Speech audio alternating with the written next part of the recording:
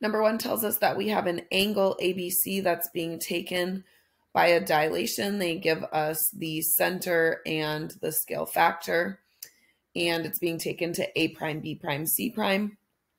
The measure of that angle is 21 degrees. And then they want us to determine the measure of the dilated angle, A prime, B prime, C prime. And when you have a dilation, angle measures don't change. So ABC is going to be the same as A prime, B prime, C prime. So this one's going to be 21 degrees. Number 2, select all lines that could be the image of line M by dilation. So remember that lines, when they're dilated, can be taken to parallel lines. So if we kind of look at this, here's the dilations of line M. And so we can kind of see that if M were dilated by a scale factor of 1, it would be itself. It could go to N.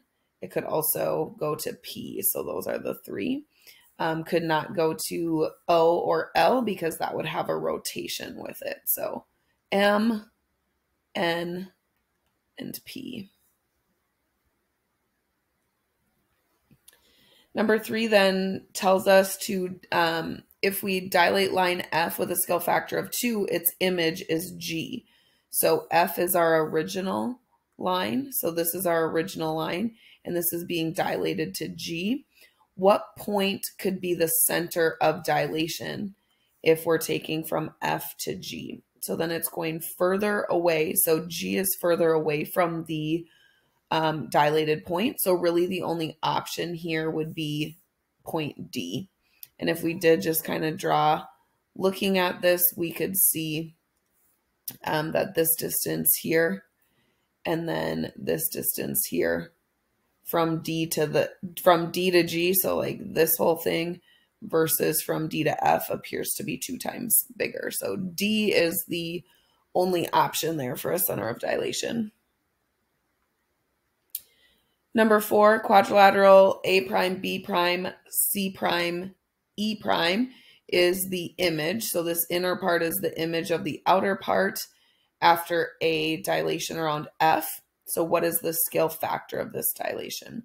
So remember, we want to take the new measurement, so a measurement from the new shape, and divide it by a measurement from the original, and we want to make sure that we're doing corresponding parts. So we're going to take BC, B prime, C prime, and divide that by BC, and that's going to get us a scale factor of 1/2. And you could certainly have done other sides. So you could have compared A prime, B prime to AB and done 1.5 divided by 3 or 2.5 divided by 5 would have gotten you the same scale factor.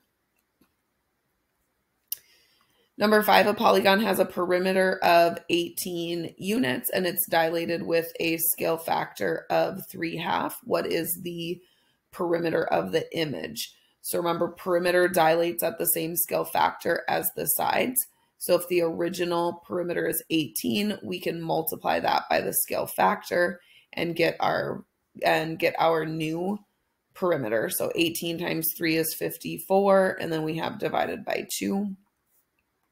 And 54 divided by 2 is 27 units.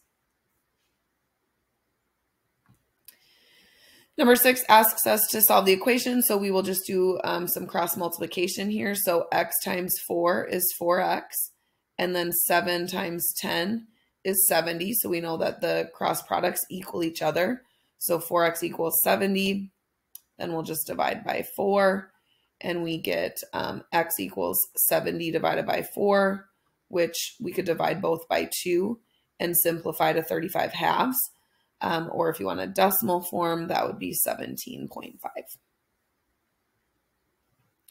All right, so in number 7, they give us some measurements for triangle ABC and XYZ. And so I've drawn those measurements here into triangle ABC so we can see them. And it says that Andre thinks that the 2 triangles will be congruent to each other with these measurements. And so I've only drawn 1 triangle so far, but we can see that the 2 sides that are given to us do not contain the angle.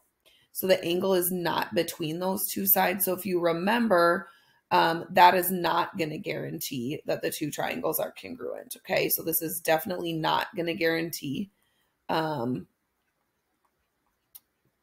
triangles.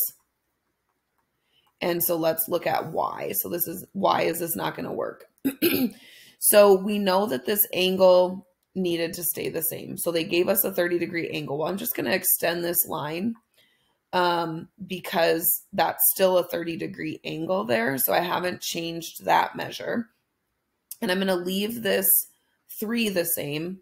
But what I'm going to look at here is I'm going to use my compass so that I can look at like all of the lengths that are 2. So this would be all of the side lengths that are 2. So I'm just gonna kind of rotate this here and see where it crosses on this other line.